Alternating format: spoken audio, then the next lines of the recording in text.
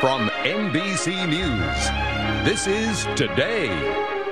From pool parties to clam bakes, there are plenty of occasions for raising a glass this summer, as if you need one. But if you do, Alyssa Rapp has done the party pairing for you. It's very nice of you, Alyssa. She's the co-founder and CEO of Bottle Notes, a website for wine enthusiasts like Kathy Lee. Yes, and she's 7 months pregnant, so I'm going to do the tasting for her, too. Okay, good. Yeah, so give us some suggestions. So if you're having a pool party this summer, you can take the splash in more ways than one. Yeah. You could have a wine like Cannonball, which has a splash theme. I know you like Chardonnay, Kathy Lee. I do. What time of the day are we talking about? I'd say you could start at 3 in the afternoon. 3 in the afternoon, not 10 in the morning. Well, you know. I don't know. It tastes awfully good right now. Sonoma County Chardonnay, but...